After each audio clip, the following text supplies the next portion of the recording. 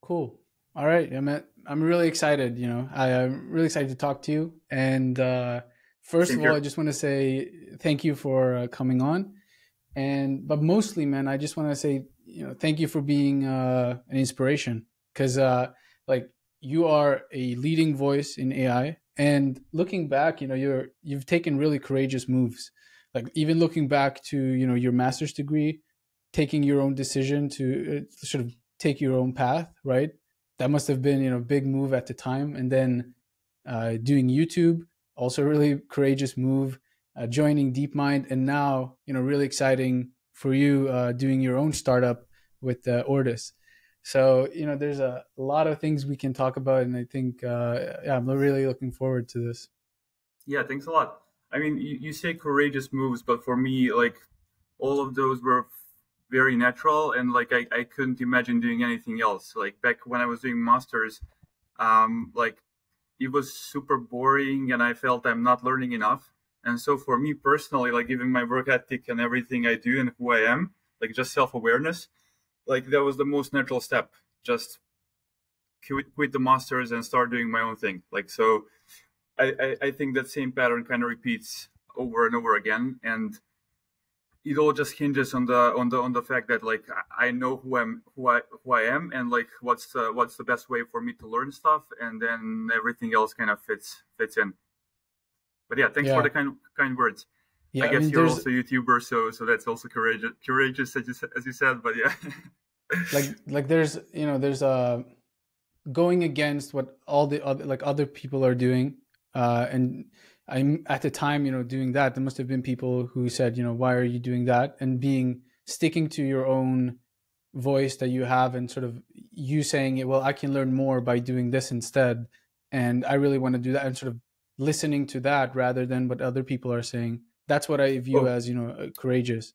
yeah, 100%. Like I guess first of all, like my parents, like back then I was still living with my parents. Like me trying to leave the masters for them was like the biggest catastrophe ever, Yeah. and they Yeah. I can were they were imagine. doubting me, even though like I already had back then track record of doing stuff, but like even then they were doubting me. And the worst thing is when I was at Microsoft, like for almost 3 years, which is like way bigger bar, like higher bar than just like wrapping up your masters in Belgrade.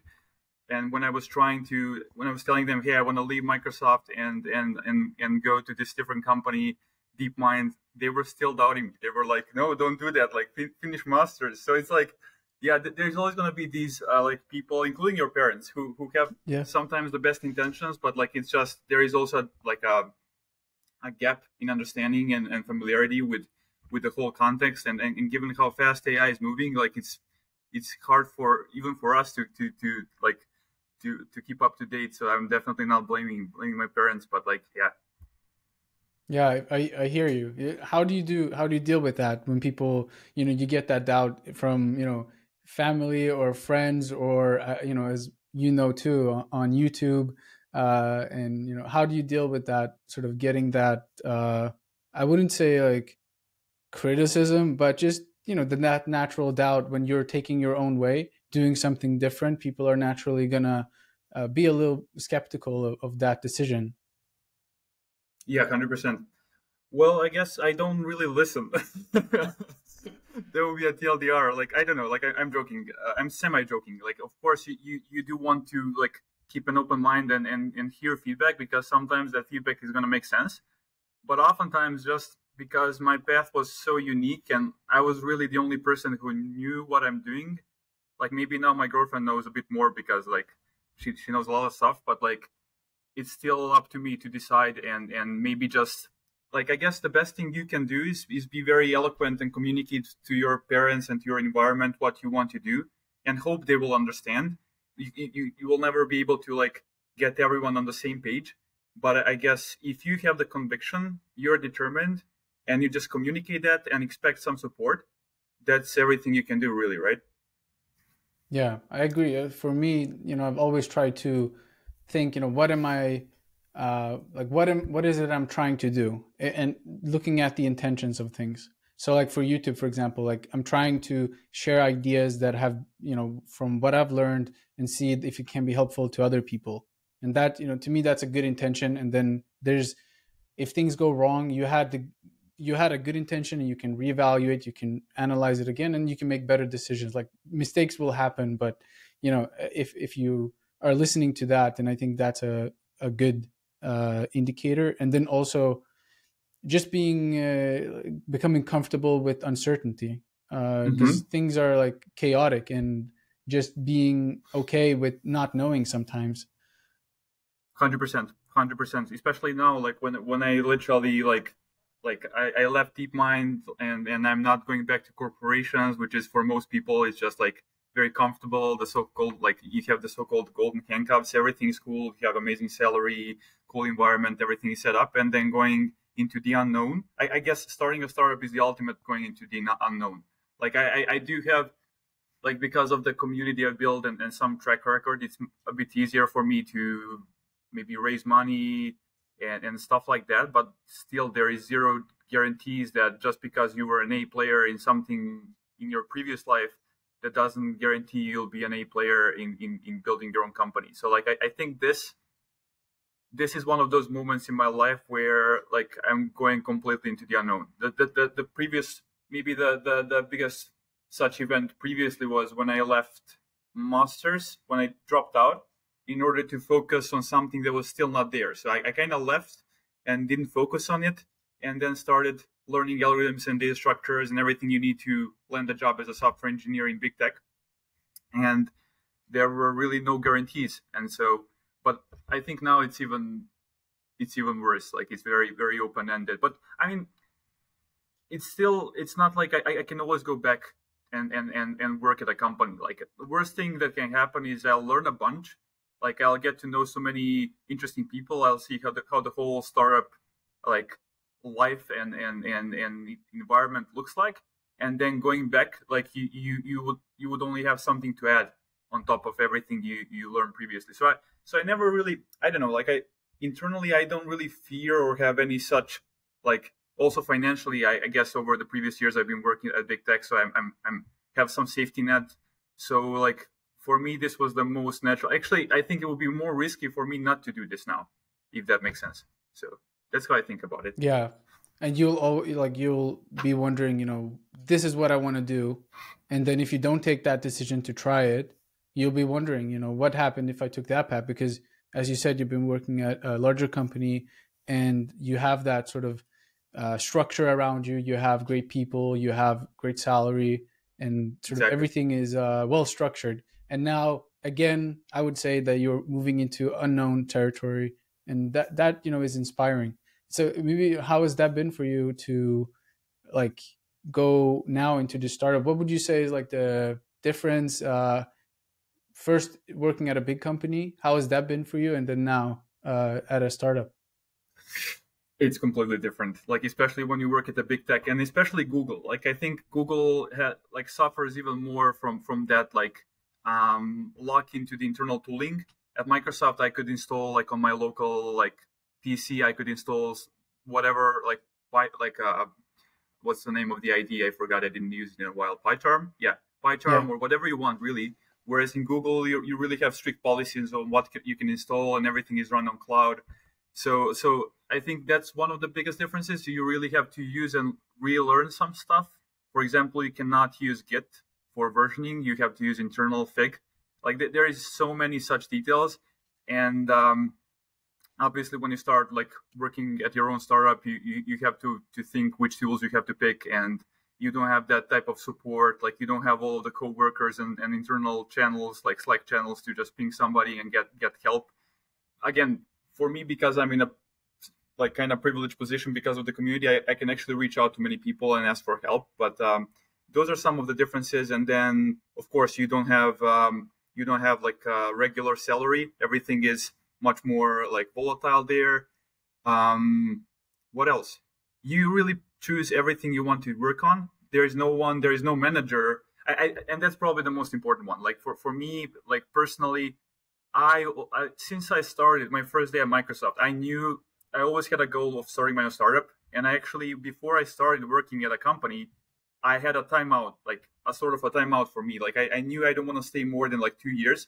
For Microsoft, that turned out to be almost 3 years because of pandemic, kind of like unexpected event, obviously. And for DeepMind, it was the same thing. Before I started working there, I knew I don't want to stay more than a year and a half and 2 years. And for many people, that's unbelievable. Like, why wouldn't you stay there for your whole life? But like, again, going back to self-awareness, like I wanted to get the knowledge, have some impact, contribute, learn, get the network, get all of that, and then step out and go on to do my own thing. Because ultimately, like, it might seem selfish, but ultimately it's not, because that's the way I think I can maximize my impact. By being in a corporation, oftentimes, like in Google and Microsoft, I experienced this, like, unless you've been there for many years and you're on a way higher level of seniority, you don't really have that much. You have some flexibility, but it's nowhere near comparable to what you can have if you're doing your own stuff, your projects.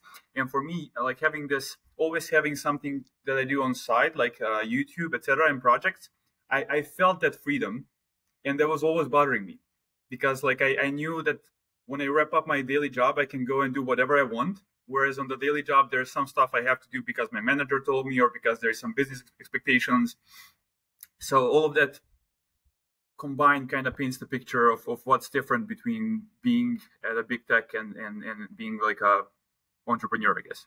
Yeah, 100%. Like the big thing of having impact, it seems like you can have a lot more doing your own thing and creating, because you're having impact working at Google, right? But it's you're part of a big system. And so, but the thing with impact at Google is, first, you don't feel it, right? Like, and same for any big tech. Like, you can just replace Google with whatever big tech, because you are really tucked in deeply inside this huge corporate machine.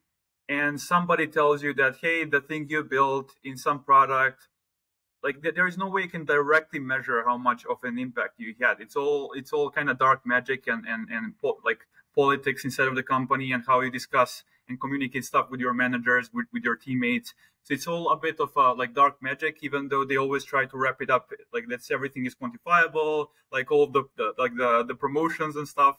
But it never is, and so you don't really feel the same impact. And again, going back to my YouTube, like the thing is, there I had literally and you know this as well as I do, like you have direct impact on so many people, and you get direct feedback from them via DMs on LinkedIn, on Twitter, on emails, telling you stories how you help them land a job, enroll in some faculty or whatnot. Actually, when I was working at DeepMind, I had over, I think, almost 20 people, if not more, of DeepMinders who freshly arrived, who told me that because of my blog and the videos and the resources I made, that helped them land a job there. So I think that's amazing. I feel I literally had more impact by doing all of that than in my like internal role, and that kind of is weird.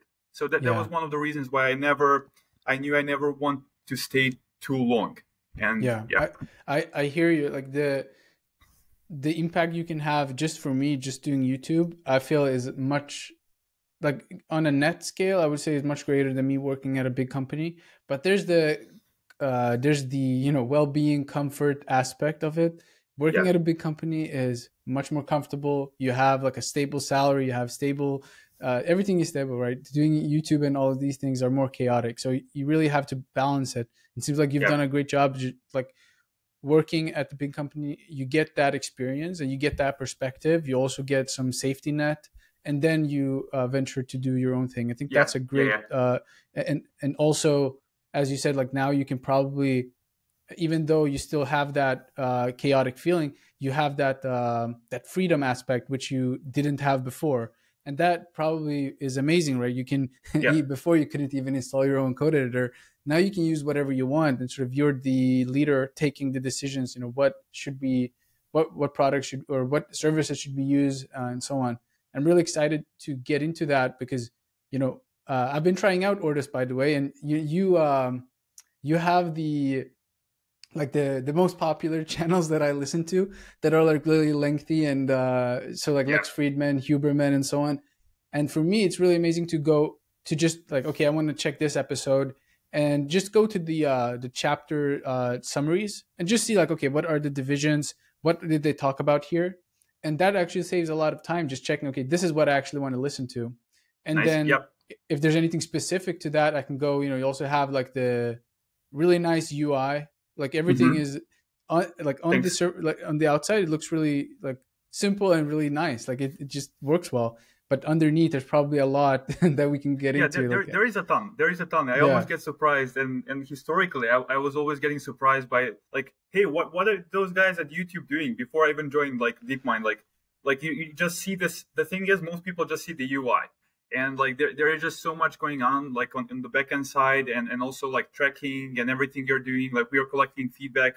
Like there is just so much going on behind the scenes, of course. And also the whole logic behind when you type in something and ask a question, obviously there is a lot of going on in the background. Like it's an LLM application. There is a lot of LLM calls, chaining, to use the technical terminology. So yeah, it's super exciting.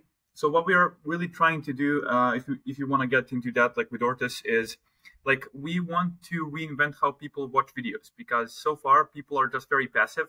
When you're watching videos, you just sit down and like passively absorb information. And we know from multiple studies that by being proactive, asking questions, thinking, writing notes, etc., you will learn faster and you will learn more efficiently. And so like what you get with Ortus is, first of all, you get these episode level summaries. So you come to an episode that's like 2 hours or like 8 hours sometimes. For Lex Friedman, there was this episode, I think, with Carmack, like almost 8 hours. It's crazy. The worst thing is I think I watched the whole thing, but anyhow. so you kind of get the high level summary of the video, and you can get that through the like bottom panel, or you can simply ask the agent and it's gonna give you a couple of bullet points, and then you kind of understand what's going on, and then you can start going into the sub summaries of the chapters, or just asking questions about something that interests you. Like I don't know, like where do they talk about AGI, and the system gives you like a literal timestamp of where some interesting and relevant conversations are. You get there and you can immediately jump into the information that's of interest to you. But like going into the future, of how I imagine this also playing out a bit is, imagine us understanding what you already know and what you want to watch, and instead of treating a video as this monolithic artifact, why not treat it the same as you treat your YouTube home feed, right? Like you have videos and you obviously will not go sequentially through the recommended feed. That doesn't make any sense. There's billions of videos. So the same thing with longer form videos. Like why would you go sequentially through everything? Instead, you should just go through the recommended parts, given who you are and given what you know. Potentially, you can even skip some parts that you already know. And so I was about to say, because that's one of the biggest things that's been useful, just looking at Huberman podcasts and so on, is actually discarding a lot of information. Like usually I would listen into, okay, I can use the timestamps, the tags or whatever, and I can go, okay, this is what I want to listen to maybe. But just having those like summaries, and you get that, you feel like you're not missing a lot. Like this is the main bullet points, but I'm not interested in that. I can just move to this part. And that way you don't get the feeling you missed something. So you don't have to listen to the whole thing, but still you can go to specifically what you want. But that's a really interesting point. So you're like thinking, but to me, one thing is also like, I think, how do you see the YouTube recommendation system? Because I feel like there's a lot to be done there as well. Like the recommendation system they have is built mostly driven by watch time, and that's not maybe conducive to most productive and learning, right? Well, the whole we can get into the whole incentives problem, because when you set an objective function such as watch time, there is a lot of things that emerge, right? Interesting behaviors, echo chambers. This is not specific to YouTube. Like so definitely, I mean, YouTube feed is not perfect, nor is any other feed. Like pretty much every social network struggles with this. So the one of the issues I have with YouTube is sometimes when I watch for the whole day, I watch like technical stuff and machine learning, and then I open up one music video for whatever reason, and all of a sudden my whole feed is like this garbage of super popular music videos that are completely not curated to what I want to watch. So yeah, I mean, it's a tough technical issue. How I imagine this playing out in the future is potentially imagine you like using your language to tell to the recommendation system, hey, today I want to watch physics videos. Like, why is everything implicit? I guess we should have like the fallback should be implicit. If people don't want to communicate, they should be fed like implicit recommendations based on their previous watch history, etc., and all of the signals that platforms use. But it will be also more empowering and like it will give you a bigger sense of agency if you have the option of just saying, hey, I want to watch this and that, and then the system adjusts to your explicit desire of what you want to watch.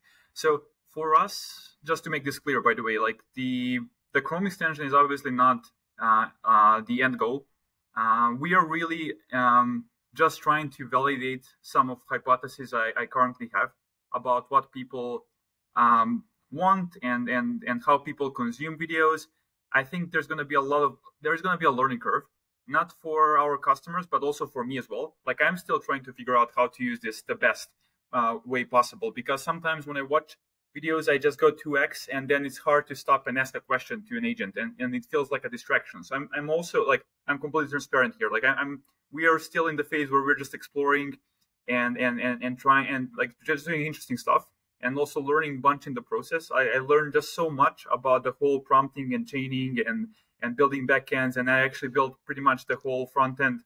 Of course, like I have a co-founder, I have my girlfriend, without whom like she literally, the whole design is only her credit. But like so you're I a team, built, like you and we're a team. So my girlfriend is a product designer. So all of everything you see, like the visuals, the website, is thanks to her. There is of course some internal discussions, but she's pretty much the accountable, the main person for that part. I also have a co-founder. He currently works full time at his own startup, so he cannot currently invest as much time as I can. But he's definitely super helpful, and he helped with stuff like, for example, like the streaming you see, because by default you'll just wait a bunch and then you'll get a message. Yeah. The streaming part was actually more difficult again than it seems, because there is just so many errors you have to handle, and the API that OpenAI offers is not really that robust. So like there were all of these details that we had to figure out. And also he recently introduced, and we're going to launch actually just after this podcast. I'm going to announce the Notion integration, so you'll be able to just click. So as you know how that you can maybe put up the image of the widget, but like you have the upper panel and the lower panel, and you'll just have a small Notion icon where you can just export directly to a page you want that information, like either summary of the episode or chapters or the message from the agent that you particularly loved, completely with the URLs and timestamps. So I think some people might find that useful. Again, that's something that we are trying to test. But like, yeah, that's something that the co-founder helped a lot as well. So we're a team, and we also, again, because of the position I'm in, a lot of very cool, smart people are reaching out. And so we just started collaborating with one very smart guy who is ex-Microsoft, and he's basically working with us on optimizing the inference for Whisper. Obviously, we're using transcription in the background, so there is very interesting collaboration going on with him, and I'm just like also talking with a lot of people and seeing how we can collaborate and just have some types of projects that are maybe open sourced or just like a public that we can use to collaborate with new people and use that also as a funnel to find the best people and get them in. So yeah. How does can you give a brief like overview of like how it works technically? The system? Yeah. So on the high level, so we obviously transcribe like that's one of the reasons why we cannot really support every video on YouTube as some of the other tools, is because they just use auto-generated transcripts.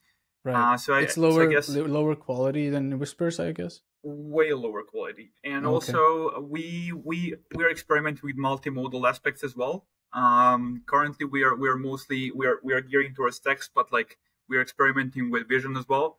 So historically back at DeepMind, I used to work on vision language models, so this is something that's very close and dear to my heart. So the summaries part works by again, it's just going to be some large language model call, maybe some map reduce in the background just to get those types of summaries. For the chat, what we do in the background is a fairly complex routing logic and also trying to infer what the user tried to ask, even the history.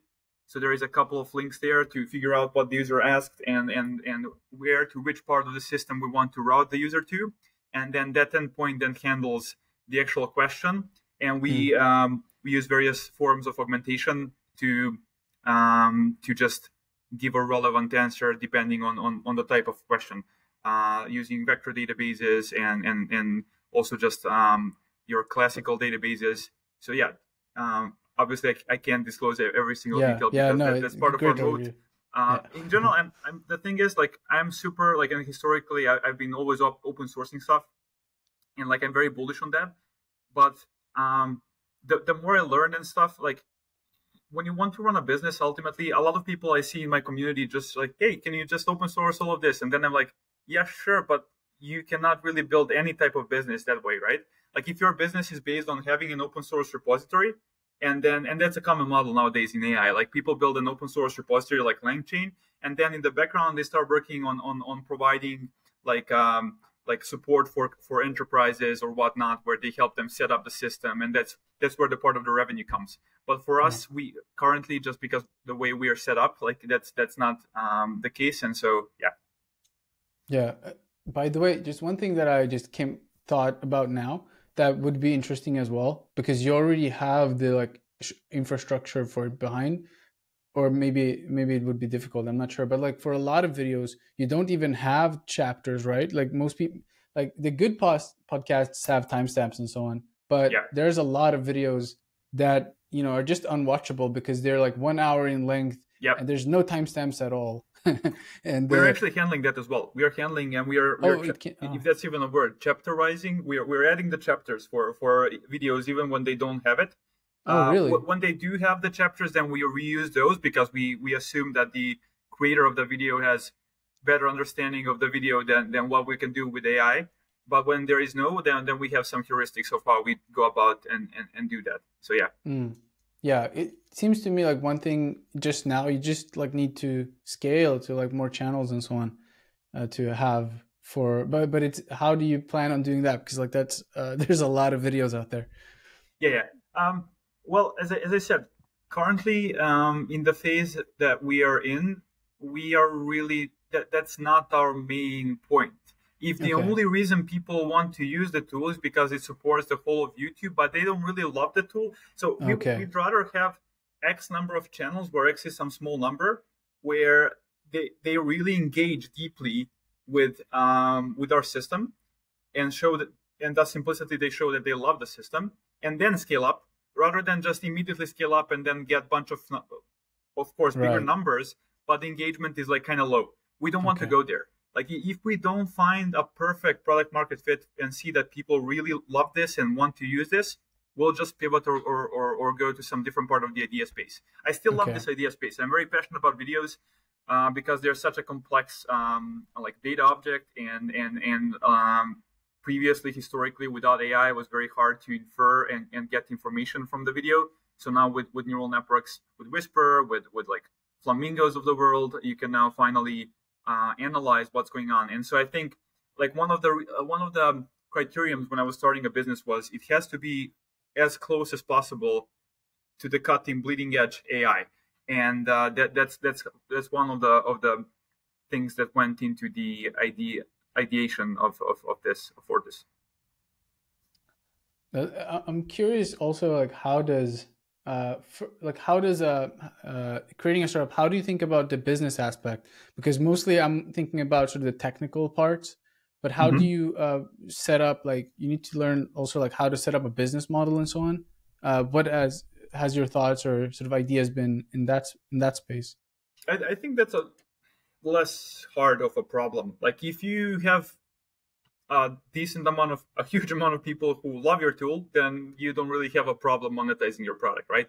So I think that's the main issue for us. We're trying to just find something that people love. For the business model, there are like some obvious options. One of them is like subscription based. So that means for some premium features of using the tool, currently the extension, you have to pay for like X number of dollars, like $8 or whatnot per month or something like that. That's one idea, then some companies started reaching out to us to do the same thing for their internal videos. So that's kind of different part of the market, because it's more B2B, collaborating with companies and doing that. So we are still not sure whether we want to do that. But again, we are in the early days, so we're just exploring stuff. So company reaches out and they say, hey, I want you to keep on indexing my YouTube videos and also our internal all hands videos, etc. We want that type of an insight. Can you provide us that? And then we'll create some type of recurring payment scheme, or just like maybe depending on the number of hours, or those are some things that are TBD. But that's how we think about it basically for now. I really like that mentality of also starting small, finding quality in that. So like there's it's very common to try to diverse too much, and then you're doing basically nothing that well, but you're doing a lot. But to really try to distill and try to locate this or what we're doing now, and let's try to do that really well. So instead of just scaling directly. Exactly. We are actually very influenced on like by the Y Combinator thinking of doing things that don't scale. I think Paul Graham was, I guess, the original inventor of that approach or whatnot. But like the idea is a lot of the successful companies, like the Airbnbs of the world, Stripes of the world, all of them started with only a couple of users, and they were doing a lot of the things manually, and made sure to do the things the best way possible, super high quality, the best possible customer service that a big corporation can never provide just because of the scale. And then once you find that there are some people who love what you do and what you offer, then you can think about like scaling up and just expanding across various different directions. Yeah. It's also let's see, like I wanted to ask about the production side of it, because this is something that I'm not that well versed in, but I assume you've learned a lot on that aspect of like how you put these things in production and the difficulty of that. Especially, I feel like, I don't know, maybe you have more insight in this, like, but putting a LLM and things like that can be more challenging than other things, right? You have to have online inference and all of that stuff. It's not some offline batch inference thing. Like, what has your learnings been putting it into production? I guess one of the most difficult parts is that you now have to robustly handle the errors. It's not like you can just do something and hopefully it works. If it doesn't work, then well, what can you do? Like now you really have to handle all of the errors. You have to think about the uptime. You have to think about all of those things, and that kind of changes the way you think about software. And that's probably the main learning. We are not currently we are not hosting our own models, so that makes it easier. We are reusing some of the APIs, but like we are doing some fine tuning in the background, and so yeah, I guess once that moment comes when we start hosting our own models, that's going to be a bit different. But I think that the problem is, like 2 years ago, that would be the most logical and probably the only solution you had, right? And now, I think with all of the foundation models and everything that's going on, it's questionable whether you want to invest that much time into fine-tuning some open source model that will end up not being nowhere near as good as what, like, for example, OpenAI or Anthropic is offering. And then is it worth the hustle? So like the field kind of changed a lot over the previous past years. So my thinking now is, I think actually that currently software engineers and good web developers have like a huge advantage compared to many hardcore machine learning folks in the realms of building a business, of building a product. Unless you're going the route of just building the foundation models, then of course, I think that's one of the rare use cases, so to speak, where your extensive machine learning background can help you a lot, like just building models from scratch or building tooling that helps people fine-tune the models. But like other than that, for these open-ended text-based, video-based applications, it's less obvious where you want to go and just grab an open source model and spend 3 months collecting data and fine tuning it. But you definitely, building those muscles is definitely something that you should do in the background. I think it's still useful. Yeah, because it seems like the quality to me, just playing around with open source and, you know, compare that to GPT-4 or ChatGPT, like the quality is insanely different. Like it's so much better on the OpenAI's models that it's hard to compete with it. You know, it's almost like if you want, you know, the highest quality, then you have to use that right now at least. Exactly. But there's a lot going on there, so it maybe keeping an eye on that and seeing, you know, I don't 100%. know how familiar. Yeah. No, again, it just depends on the type of a space where you're in, right? Like if you're doing something like where you're literally directly communicating with end users, with your AI systems, then you cannot really use the best open source model because it's not really comparable, right? But if you're doing some other stuff, like if you're doing some NLP tasks, I don't know, like some text classification or whatever, or sentiment analysis, of course, you can 100% use open source models for many applications. I'm here just coming from a biased, subjective perspective of the thing that we are currently working on. But like open source is definitely something I'm super bullish about, and we need more people and projects and companies doing open source to compete with some of the top closed source players like OpenAI, Anthropic.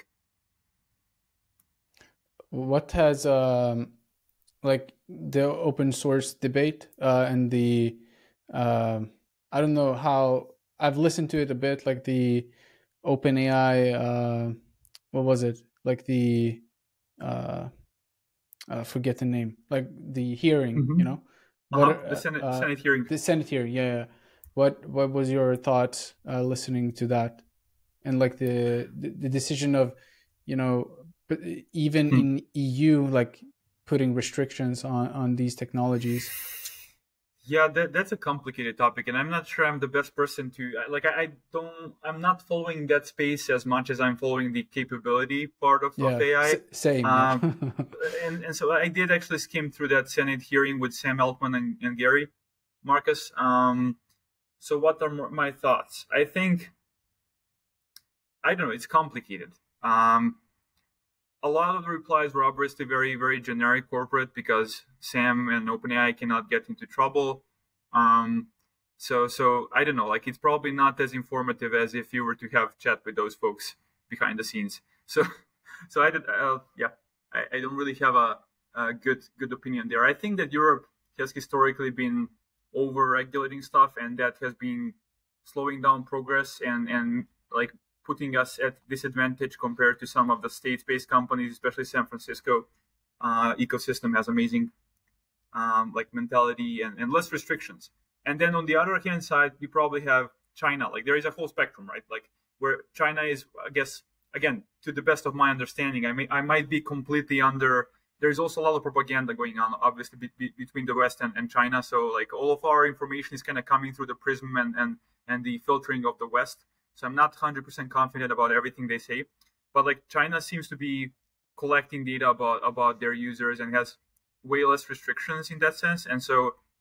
And then because we know that data is the name of the game, that puts them at an advantage compared to Europeans, and also increasing the Americans seem to be under more and more regulation. So we'll see how it plays out. The problem is there is multiple forces at play here, right? On one hand side, because of the health and safety of your citizens and of the whole world, you want some regulations. You don't want like recklessly to let these powerful systems to just like predict whatever they want and influence people.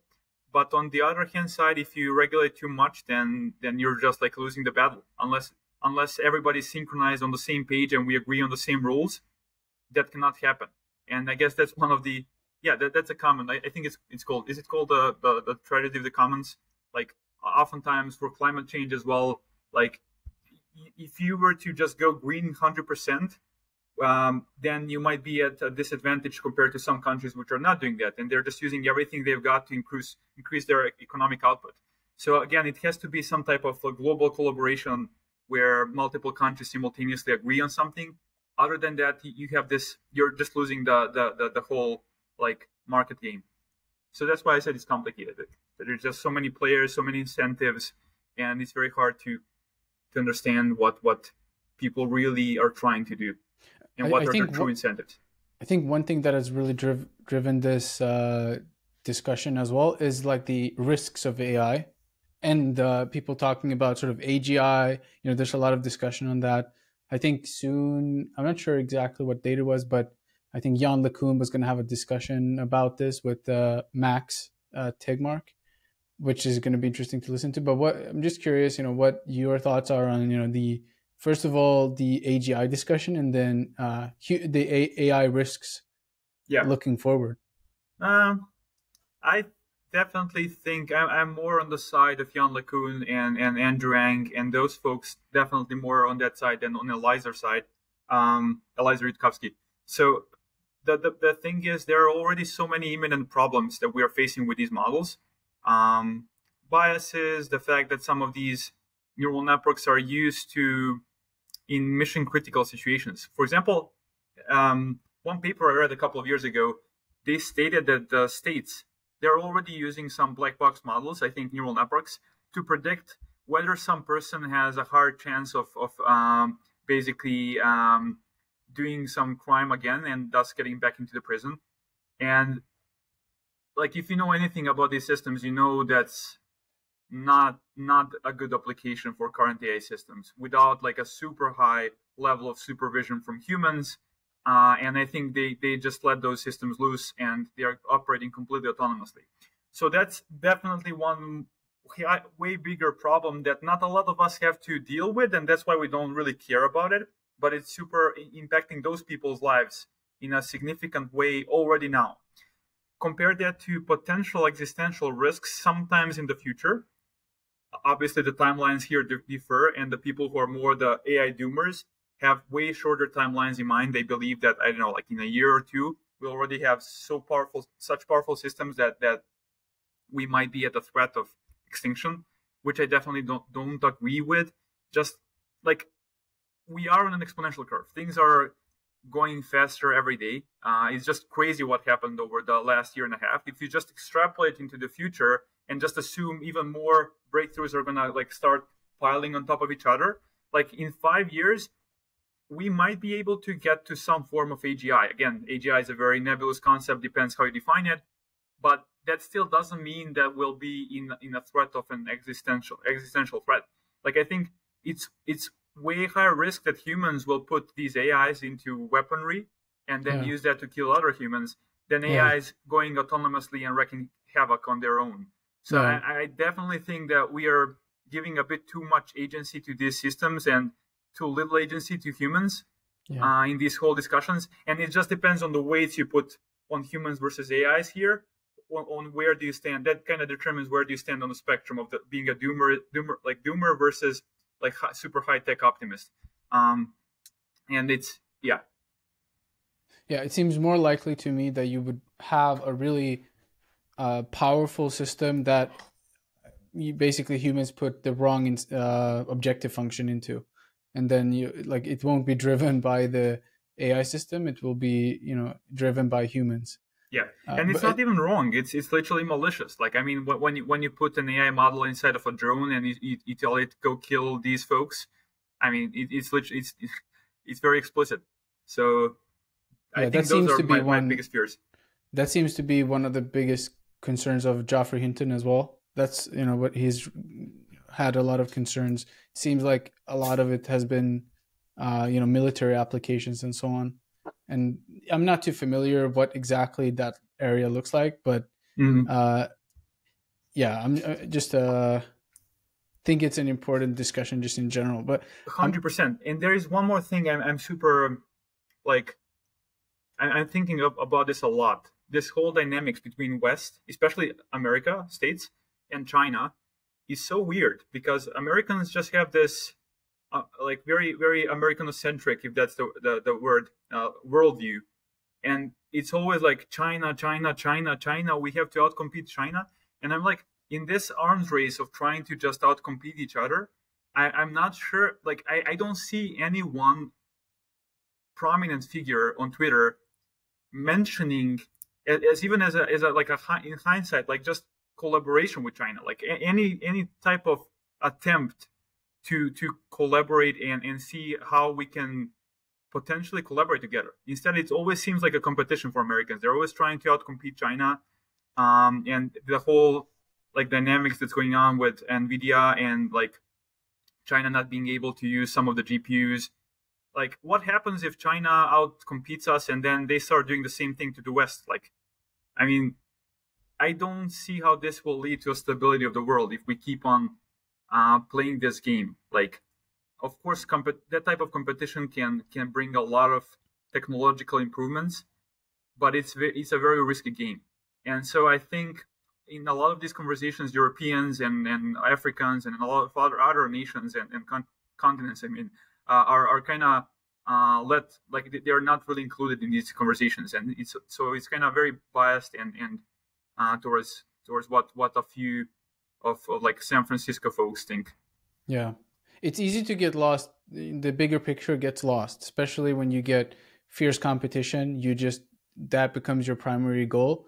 And then you might forget, why did we get into learning about these technologies in the first place? And I definitely agree with you. I'm more on the side of Andrew Ng on that side, where, this is an amazing technology that we're learning about. I am super excited every day to just work on this. It doesn't feel like I'm working. This would be what I'm doing anyways. And like to think about what the positive impact we can have just in general with this, it seems so many countries, especially, not only the sort of the Western ones, but just the world seems like it can benefit a lot from this. And I agree with you. Like, we need to be reminded of that. And so, but we can't really impact. We can just drive technical innovation like we're doing. That seems like the main thing that. And also hopefully like the politics. Yeah, I mean, it's super helpful to have people talking about safety, ethics, and doing good work there. Like all of these bigger AI labs, including DeepMind and OpenAI, do have a set of researchers who do safety and all of that.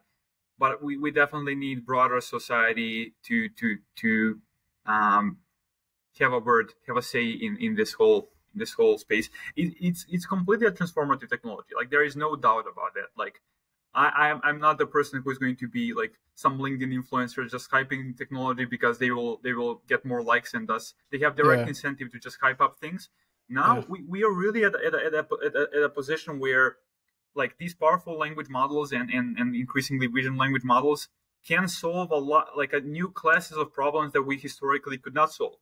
And like I think every piece of software we interact with will get reinvented. Like, here's one example, like graphical user interfaces. How often do you find yourself trying to find some type of like a setting somewhere in the menu under the nested list instead of just like, hey, just type it in, like just ask the system, get an answer. Wow, so we're going from this O of N search to O of 1 search in a lot of different areas of life and like interaction with computers. So I think that's going to change a lot.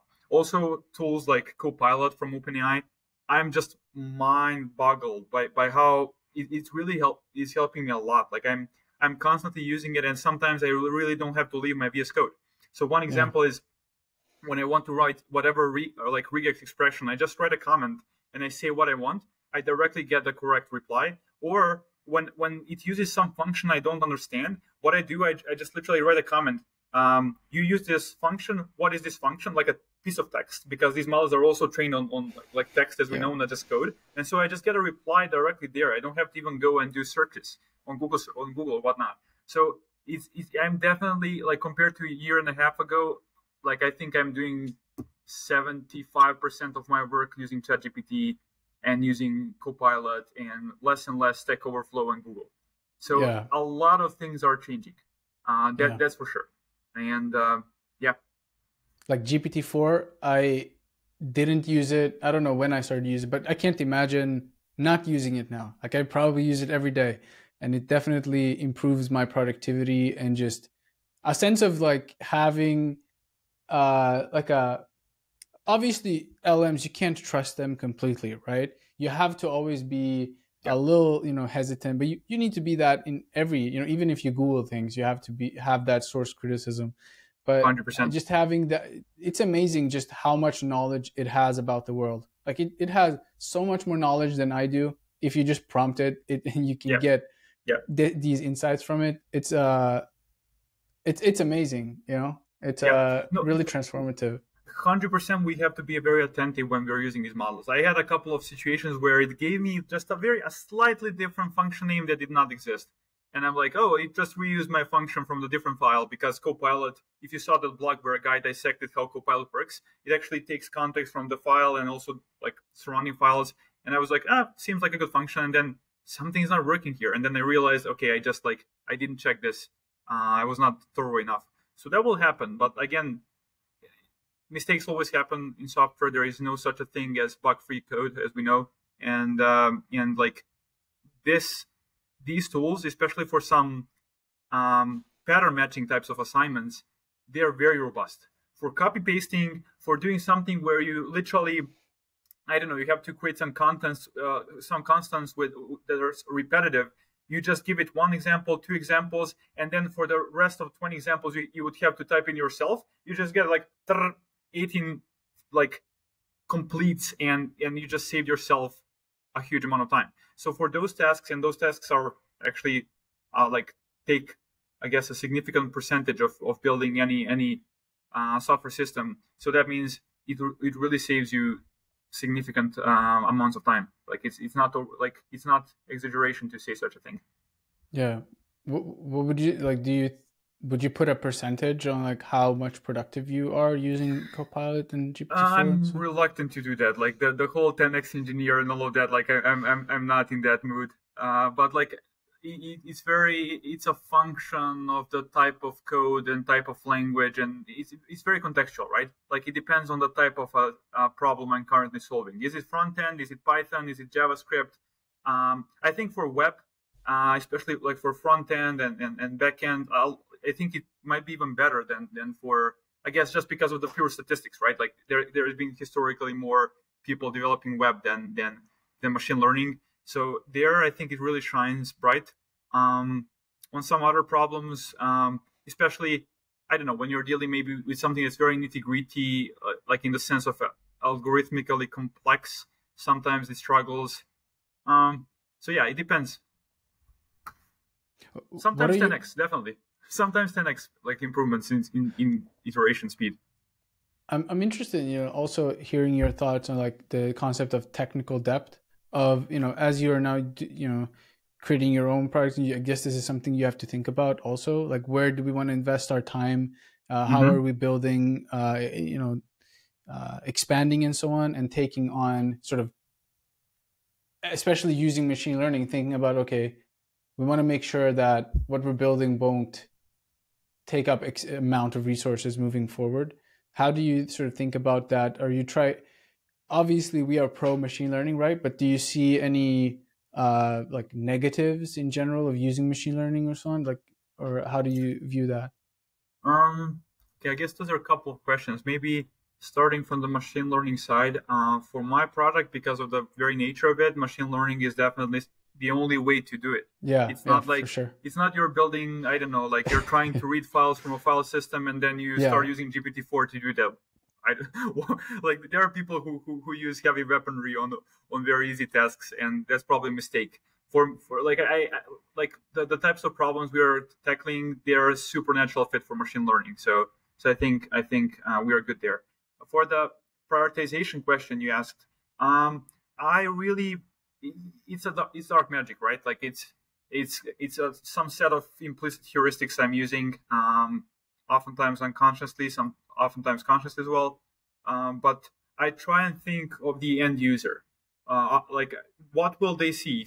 If I spend the whole day of doing this, what will the end user actually see? But it's not that simple, right? Because like if you take some time and like not do something directly, but then you can build off of that, and that kind of speeds you up over the long run, then again, that's probably a valuable investment. But there are all of these things you kind of have to juggle to choose, hey, so because now we only have a couple of people on the team, there is so many things I could do. I could be working on our data pipeline. I could be working on the front end. I could be working on the back end. I could be working on some side tools we have. So there is, I could be working on marketing. I could be pinging VCs, although I'm doing that way less. I mostly get inbound interest. I think so far over 50 requests is just crazy. Again, just because of the community and like the previous track record. So I don't really like. I mostly just say, hey, we're currently really in a focus mode. I'm not trying to raise, and that time will come, I think, very soon. But for now, we just want to figure out what we really want to build. And so yeah, so all of these things have to be kind of juggled and there is no one correct answer of how I should be spending my time. Sometimes right now, like I'm doing this podcast, so like I kind of decided that every Friday, like going forward, I'll try and do some type of like social media presence or whatnot, just to hear interesting ideas. You need that type of randomness. If you're too close and just doing technical stuff, like you miss out on a lot of potentially interesting conversations and meeting interesting people like yourself, and also just, and you know this very well as well, I guess. YouTube offered me so many opportunities because when you put yourself out there and you help others, a lot of people will reach out, and so there is a set of unknowns and opportunities that I will get if I do this. So it kind of, that's how I justify me doing such a thing. So yeah. To me, I just I haven't been doing that many of these podcasts, but one thing that I really want to try to do more is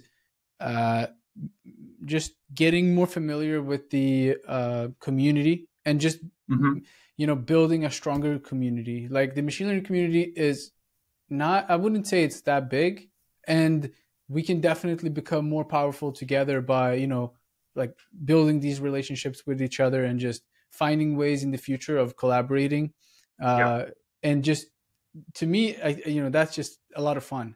So like 100%. By the way, you said machine learning community is not that big. It depends how you define a machine learning community. If it's a research community, then it's still fairly smaller community. But like, given that everybody's in AI nowadays, that means pretty much everybody became an ML community. It just depends on the level of abstraction where you want to be with your community. Like for me, I never felt comfortable being super high level, because I feel that somebody who is even in high school or beginning of their faculty days, they could be doing a great job teaching some of those basic stuff.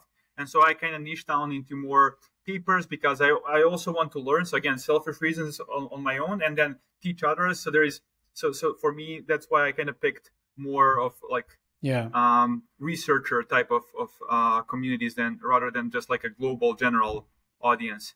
And I know that by doing that, like, I'm sacrificing my views, I'm sacrificing the subs, but I really never consider myself a YouTuber. For me, this is just like one of the outlets I have to talk with people, and like it's just one of the additional platforms I have. I'm fairly bullish on LinkedIn and on Twitter as well. Twitter is where magic happens, as you know, for machine learning. So yeah. I'm just rambling at this point. No, great thoughts, man.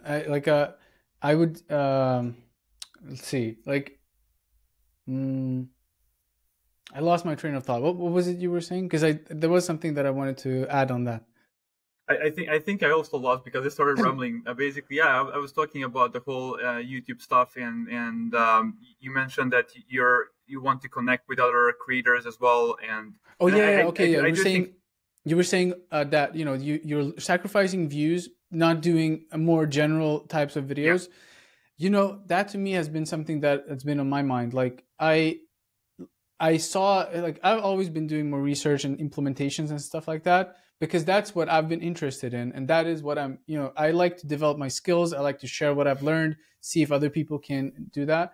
And lately I've been more interested also, like, okay, can I expand and can I try out do other types of videos?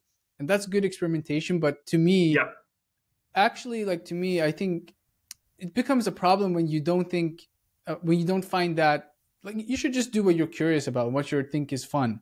And so to me, learning and building stuff is what's fun. And implementing stuff, reading papers, getting new ideas, those sort of aha moments you get reading some papers, it's just like mind blown. And that's what I think is fun. So to me, I agree with you, like 100%. But then I also understand folks who are bigger creators who go more like mainstream and do stuff that's more superficial.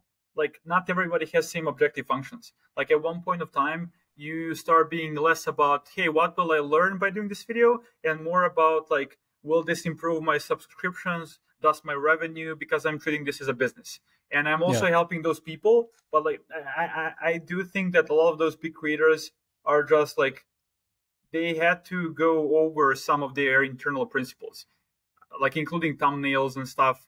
And I think that the guy from Veritasium had a video where he literally said, hey, I apologize in front, but like I'm going to start using more clickbaity thumbnails just because YouTube seems to be preferring those. And so I think you have to, as a big creator, you have to make all of these sacrifices.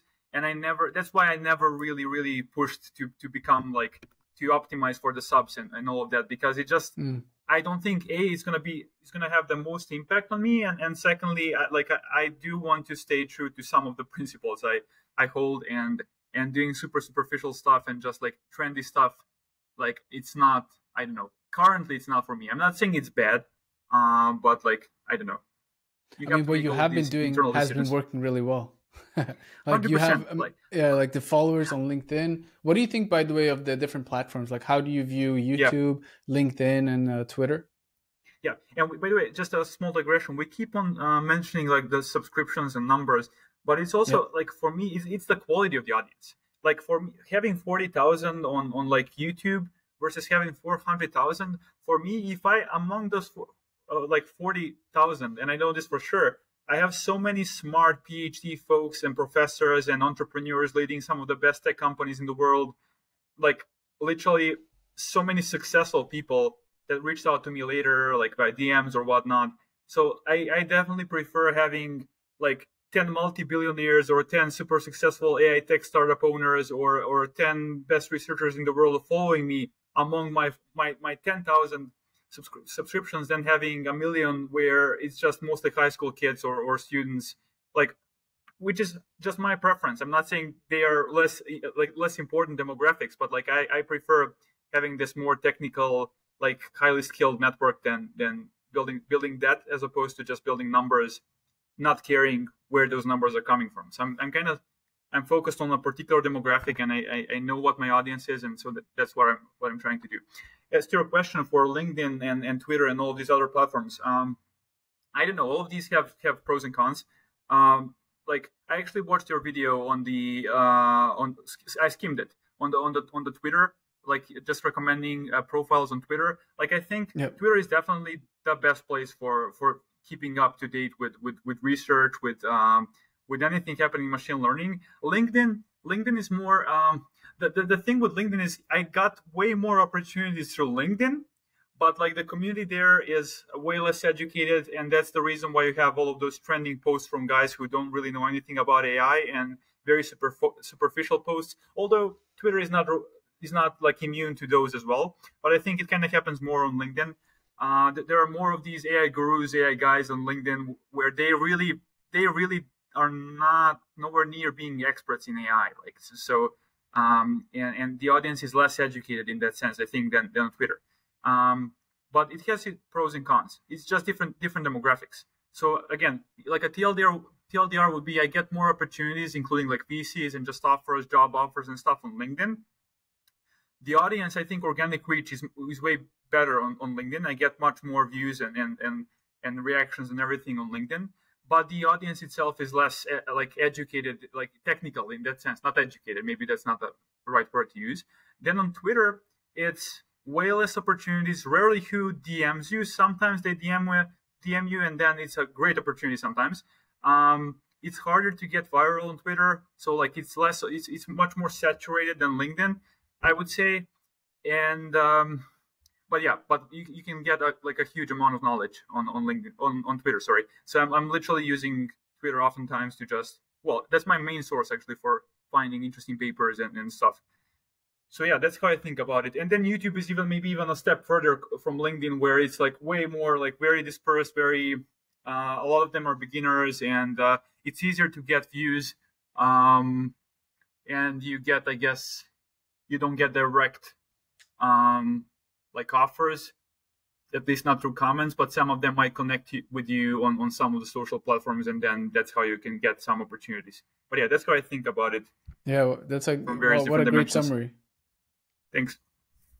Yeah, it's I'm like let's see. We went to start to wrap up, but I have a few questions also about like, let's see.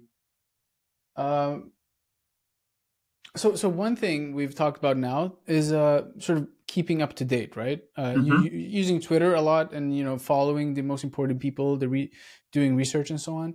Are there other tools you use, like to find and follow papers of like recently released ones, or do you mostly like Twitter based? A couple more, but not that many. Like I do use like GitHub trending page to find interesting projects. I do use papers with code to see some of the most interesting papers if I missed on any of them. And then there's this bleeding AI or something like website where they're like very, very low frequency, but they kind of log all of the most interesting events in AI. But the thing is, I almost always like see those before I see them on their website. So because of that, it's not really that useful. I think Twitter is just like a hive mind. There is so many interesting people, and like if you find a way to filter out information there, you don't need anything else really, because all of the best researchers and engineers and like tech folks, everybody's there. So and they're all self-promoting and sharing and bringing some insightful stuff on the table. So yeah.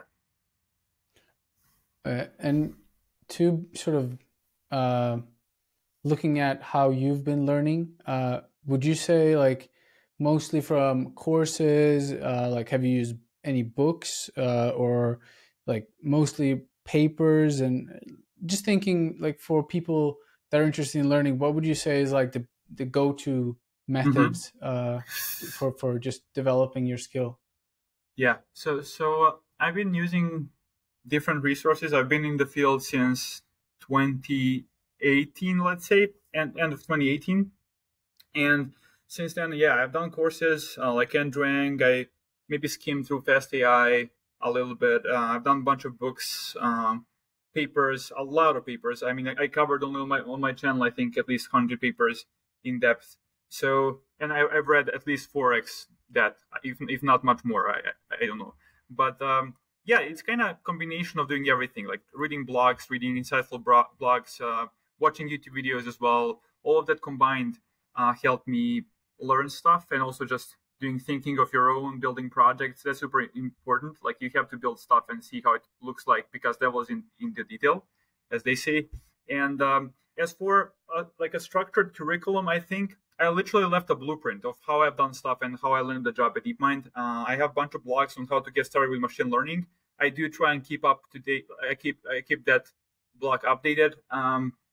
So that's probably a good resource to check out on Medium, how to get started with machine learning, or the blog on how I landed the job at DeepMind, where I just link previous parts of my journey where I was doing exploration of like neural style transfer, deep dream algorithm, and then GANs, generative adversarial networks, and then graph neural networks and transformers and RL and all of those goodies. So I kind of documented a lot of those things back then. Although I think the landscape changed a lot, so I would not recommend somebody now going through those. I think you should focus probably much more on prompting, understanding vector databases, understanding transformers.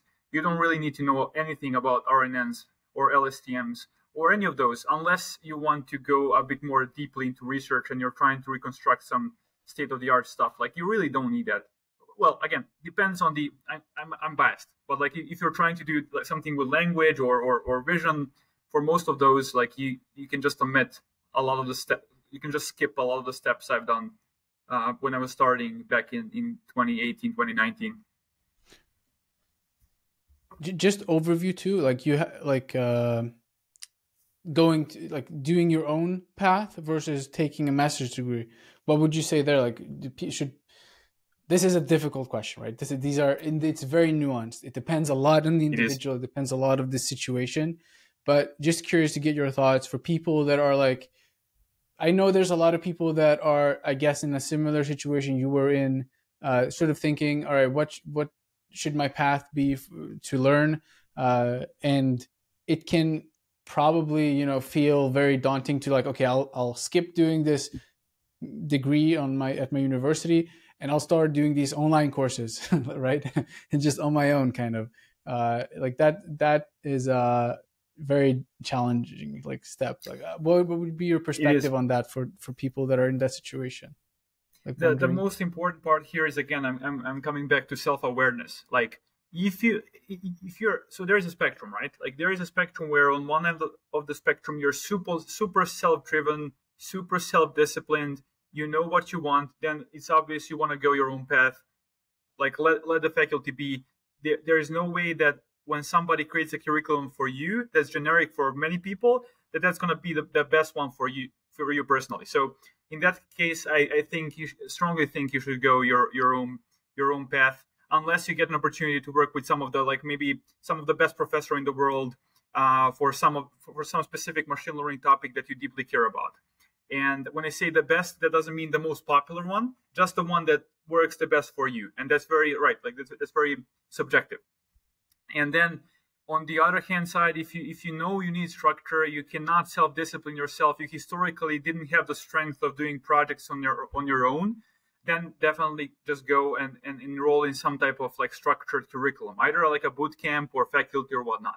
If you're somewhere in the middle, and I guess most people will be here, and that's the most interesting part, and it's hard, right? You probably, if you don't fully believe you can do it on your own, you can just do it in parallel. That's probably the safest bet.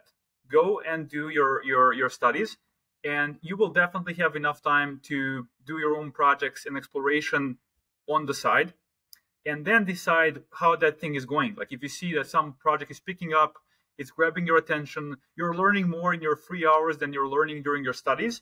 If that starts happening, and that was definitely happening for me, then like, well, it's still a decision. It's a big decision. Maybe if you think that credential is going to give you some type of an edge, then just wrap it up. Don't give up. Don't drop out. But yeah, it's very subjective. It depends really on a lot of factors. That's kind of how I think about it. That's my framework for thinking about this. I've been in a similar situation, so like I'll share what for me that I was learning a lot more doing my own thing, but there was this feeling of, you know, a lot of companies look, do you have a master's degree? That's a really important part for many hiring decisions. Well, I guess, well, all right, this is what I've heard. Like to me, it seems like if you have a master's degree, you're in a better position, unless you have what you have, which is really strong documentation of your skill. So like if you have a strong documentation of your GitHub, YouTube, you know, in your case, LinkedIn and all of these things, like, yeah, it doesn't really matter. But if you don't have that, and maybe you're just someone that has taken courses, you haven't really been documenting things, then having that merit of like, yeah, I've taken this challenging degree is something that can, you know, make a big difference. You just have to think about one thing. Like the thing is, there is so many people that have master's degree. So what makes you different? And also, I think for the best tech companies out there, that's why I said, do they care? Like for the best companies out there, and even they don't have to be the best. They can just be like a very modern like tech startup. Most of them just care whether you can get shit done. Like they don't really care about your master's degree, because you probably didn't come from Stanford. You just came from some like, I mean, you just came from some random country, and those people from that startup that you're trying to apply for don't even know anything about that country, or they don't know how valuable that master's degree is. Not all master's degrees are made equal, right? And so that's the issue. So I think if you can wrap up only your bachelor, and you have one amazing project on GitHub that's very relevant to the company you're applying for, you're in a much better position than somebody who has master's degree and otherwise zero public artifacts about their skill. So that's why I think it depends. Like it depends on the faculty, depends on you know. So that's why it's complicated. Yeah, I completely agree. Like for me, I would say that I learned more doing my own thing, but I was one thing that is also challenging that you need to deal with when taking your own path is sort of you're creating your own, like you don't have a structured sense of belonging like you do if you go to a university. You already you have people studying with you, you have all of this structure around you. If you're doing your own thing, you have to deal with that as well. which That's can true. be challenging. It was challenging for me, and so it depends on the situation. Like I know you're familiar with Daniel Bork, for example. Like he took his own as well. But like for me in Sweden, you are actually like you get paid for going to university. Like it's not, you don't even have to pay. So to me, that was my thing. Well, I'm in this situation where it's like you have all these incentives to do your master's degree. If I'm in this like privileged situation, I should be doing it. But looking back, this is so hard, like, because it's easy looking back. But I think if I would have just been able to deal with more uncertainty and just do my own thing, I would have developed faster. But on the other hand, a master's degree is like 2 years, and that's like nothing. So in the grand scheme of, it's not nothing. I think 2 years when you're in your 20s is much more than 2 years when you're in your like when you have 12 or when you're 40, 50. I think 2 years in this period of life can like take you on a completely different path, right? Because things you do early in your career, you're closer to the root of the tree, right? And then you will never know the hypothetical futures that you could have gone through.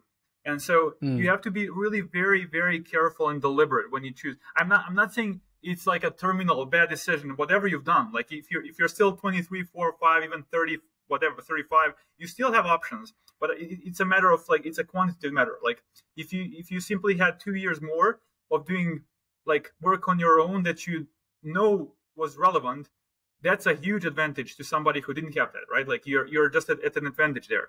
So it's not the end of the world, but like decisions matter a lot when you're young. Like so I think that's something to keep in mind. I want to balance this discussion too of like trying to be really efficient, trying to be productive with, maybe a more Huberman perspective, which is more, health, of how do you get like well-being and balancing all of these like ambitious goals. What have you learned from Huberman? Like, what practices do you have? Do you have habits you try to do, routines and so on that really try to, because you want to have longevity in this too. Like you can't just be stressed about being ambitious and productive all the time. That's true. So for me, Huberman had a huge impact, definitely. The thing is, when I started watching him, I already had a lot of the structure in my life already, a lot of the previous track records with workouts, with a lot of experimentation with nutrition and stuff. So I was in a probably different position than most people will be. But some of the things he definitely like helped me implement in my life. One of them is cold showers. That was super important. And like, because I was traveling around Japan after I left DeepMind, I kind of stopped doing it. The water was not that cold in Japan. In London, it was super cold. It was winter, and it was maybe 10 to 15 degrees. Like I was like literally red when I go out of the shower. And that helped me. The thing, I'm not even looking at cold showers from the standpoint of being physically more like stronger or whatnot. The thing with cold showers is, the thing I noticed, it helps you deal with stress better. That's the main thing for me. Like when you manage to be under such a cold water, like either immersed or under shower, and you manage not to tremble, you just like keep your posture, you're calm, you know how to breathe well. That same type of practice can help you endure other stressful situations, like maybe giving a public speech or whatnot. Like you're much better composed when you do that. So I think for me, that's probably one of the main tools that like I currently have in my toolkit. And I'm going to start actually I'm trying to get to the to go the full immersion instead of doing the showers. But the problem with that is I'm not in a cold country, so I have to buy ice and stuff. So I'm still thinking of how I can figure out those details. But I think especially now during summer, I have to figure it out. So that's one thing. You should come visit Sweden during winter. Yeah, 100%. You guys are that's different. You have natural. You can just jump in like in water and you're good. And then what else? I respect sleep much more. Like historically, I was always very, very consistent with my sleep. So this just kind of reinforced the fact that you have to have some type of sleep consistency. the exact moment when you go to bed is probably not as relevant. Like for me, for example, since I arrived from Japan, I was going to bed super late, like 4 a.m. late, 3 a.m. late, constantly, every day. And I feel very well rested when I wake up because I'm just consistently going to the bed at that same point of time. And also, I had the privilege of talking with Demis Hassabis, the CEO of DeepMind, and I asked him the same question. And his rhythm is actually the same. He goes to sleep 4 a.m., he wakes up 10 a.m. every day. And he's been doing that, as if I recall correctly, for like 7 years. And also, one of the podcasts I watched with Huberman, I think it was Gina was the name of the woman. She said the same thing. Like, we don't have any strong research telling you when you have to go to bed. But the consistency matters, because if you miss that regular sleeping that bedtime, you kind of miss on the human growth hormone, secretion that's kind of higher at that point of the sleep cycle. So that's the second big thing, sleep. I mentioned the cold exposure. I always have some type of workout. Like, I go running, I do calisthenics. I'm bullish on calisthenics. I do like handstands and like pull-ups, push-ups, all of that. Less of gym, because when I'm working constantly, like I'm currently in startup like crunch mode, working the whole day, like I don't feel well if I go in a close space and just do some weights there. So I have to be outside. What else? I try and do some supplementation, a bit less recently, but like omega-3s. During the winter, definitely I take the vitamin D. And I started taking creatine after workouts since recently for the first time in my life, but it didn't have any effect. Like, I think I'm one of those guys who has enough like non-responders through just eating, or just eating too much meat or whatnot. I don't know. Or maybe I just didn't, I was not consistent enough. I'm going to start like drinking it every day after workout and see how it plays out. I think those are some of the main things I do. Maybe there are some more. Yeah. To add on that, for me, one thing that I've noticed is I like to get completely absorbed in work for a while, and then just my mind is basically that's the only thing and you go like semi crazy during that time, just being focused on that, and then when you're done with your goal for that sort of time period or what you've been working on, I like to just force myself to take just a few days and just do nothing. And during that time, I just get re-energized. And it's interesting, like the motivation always comes back to you. Nice. And it's like self-motivation it's kind of interesting when you find that you are that way, that, you push yourself, you go like semi-crazy working on something, you take a break. And the only thing you're thinking about during that break is like, damn, I want to do this. And then when you force yourself, like, no, I'm still not going to do anything, then you're like, the energy just comes back to you. And, just that's balancing. a good practice. That's a good practice. I think a lot of people do some form of that. It doesn't necessarily have to be like a 3 days or whatnot. It can be even. I think you need to have some such activity during every day. Like, you have to have that type of, like, is it called, from this learning how to learn course? Like, there is the focus mode and there is the diffuse. Let's call it diffuse mode. So like during diffuse mode, like you take a shower, or it's not like a coincidence that historically people during hot showers or saunas or whatnot came up with ideas, or while they were resting on the beach. It's just how our brain works, because in the background, it's not like the process stops just because you don't have any conscious thought. So a lot of connections are being made in the background, and we're just chill. You allow your brain to create these unusual connections, and then eureka moment, the epiphany, no pun intended, appears to you. So that's definitely super important. For me, I travel every now and then. I noticed the thing with traveling, it breaks your habits. It's very hard to stay in a very rigorous regime if you travel. So I'm definitely deprioritizing traveling for the months to come. But like, I've been to Paris a couple of days ago. I had some VC dinner invite there, and I've been there with my girlfriend. There was my birthday as well, so we spent like 4 days.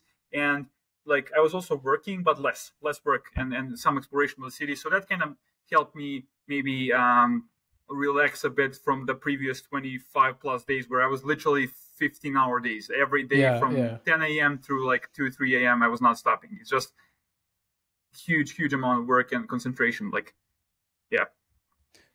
last thing I want to ask, what is your advice to people who are interested in building a successful machine learning career? What would you say are like the most important things they should try to focus on? But the first question I'd have to ask you is, do you want to be a researcher or an engineer? Because the paths differ a lot, I think. Okay, like let's say they want to go a similar path as you with trying to build innovative project and entrepreneurial companies and so on. Okay, so if you're trying to be a bit more, if you know that your end goal is not to be like a prestigious researcher with a high H index, if that's not your goal, if your goal is to be later in your life entrepreneur, then you want to be more of a generalist. You don't want to dig too deep into one topic and just like do that for 7 years and miss out on everything else. There are some examples. You might like, there is this usual saying where they tell you want to have like a T-shaped curve. You want to be like a super, like huge expert in one particular topic, and then you want to be general and like knowledgeable across different areas. That probably works for I guess for some people. For me, I think I have a bit more of those like deeper parts, so to speak, but it's not as deep as somebody who's done a PhD and postdoc and spent then 4 years in like a AI research lab. So it's always going to be a trade-off between like breadth research and depth research, to use some nerdy terms. So for me, again, if you want to go the entrepreneurial way one day, you should probably learn also how to use social media. You should try and build your own brand. You should build stuff, but also read stuff. You should attack different areas of machine learning, not just converge to a single one.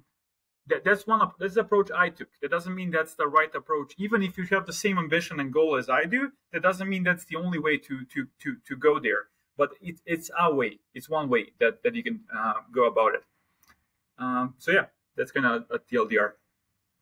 Awesome, man. I really enjoyed this conversation with you. It was a really, I think what you're doing is amazing, and it'll be really interesting to follow your journey forward as well, and just take inspiration from what you're doing. And yeah, man, thanks a lot, man.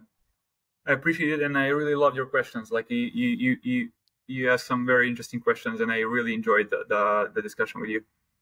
Awesome, man. All right, talk to you soon. Cheers.